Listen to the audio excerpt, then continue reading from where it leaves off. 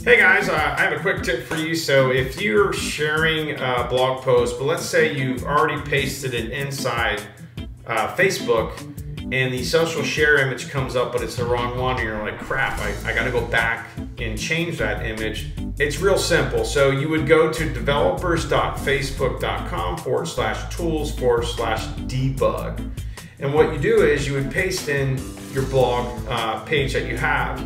Now, this will be after the fact. So let's say you mess up the image and you want to see the new image. When you hit debug, it's going to give you some general information about your image, and it will show the image that you currently have. So if you've updated the image and it's not there yet, you go make sure it's updated on your website and hit scrap again. And then it would update the image and show you the right link preview. Then you can go and share the post again and get the right image to show up. So I hope that was a helpful tip for you guys in sharing your blog post on Facebook.